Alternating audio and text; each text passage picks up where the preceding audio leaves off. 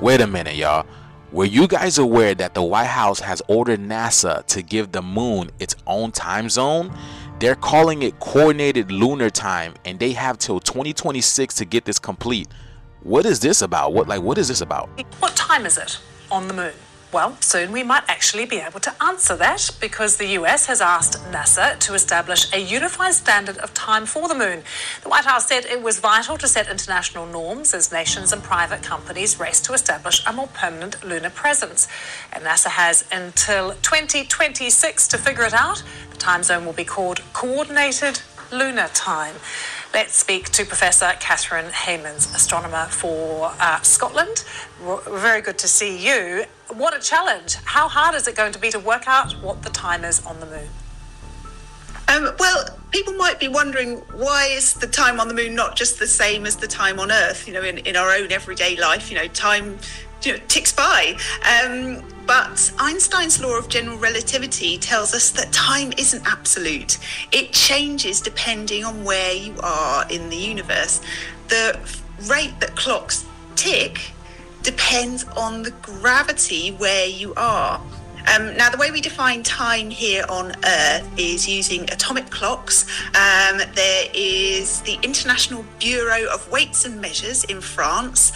They monitor these atomic clocks, and that sets the universal coordinated time that we use every day here on Earth. Now, if you took those atomic clocks up to the moon, they would run slightly faster because the gravity on the moon is less. You might remember the pictures of the astronauts when they landed at the Apollo missions. They bounce up and down. That's because the gravity is less on the moon. And the consequence of that, the sort of the fundamental nature of gravity, is that the clocks run faster. Now, it's not too much faster.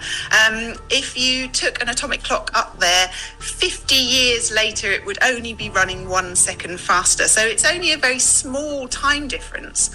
But it's enough to cause real problems when you are looking at space travel and humans inhabiting the moon, which is NASA's long-term plan. Catherine, you mentioned the Apollo mission. There have been others as well. So what's happened up until now? Do different countries use their own time zones when they go up there? Exactly, yeah. So there are different ways that you can define it. You might want to define the time based on Earth, based on your own country, based on wherever your Houston centre is or equivalent. So there's not been a sort of a coordinated time.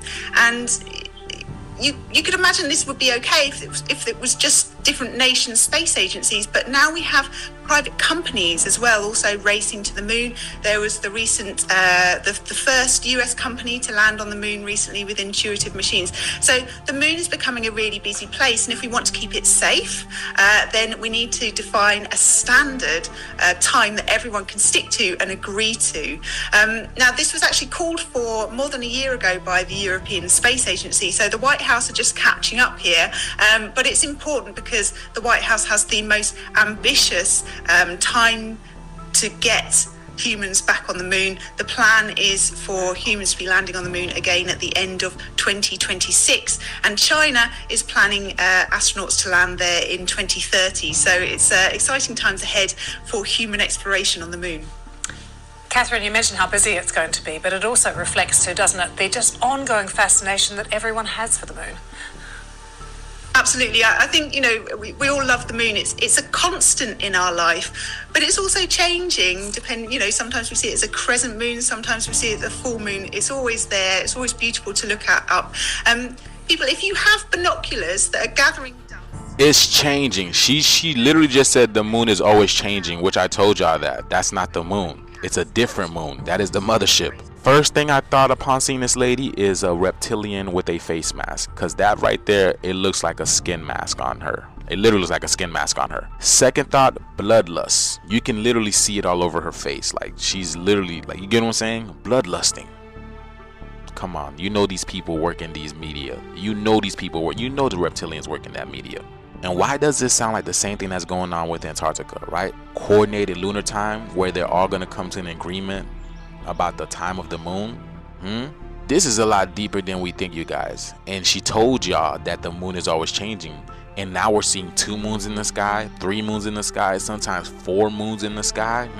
I told y'all that is not the moon. The game is coming to an end and they know that. But what do you guys make of the White House commissioning NASA to make a universal time for the moon where everybody could be in alignment? You know, what is going on with the moon? Please let us know down in the comments below. This video is strictly for entertainment purposes only. I am only raising awareness to interesting situations during this interesting times.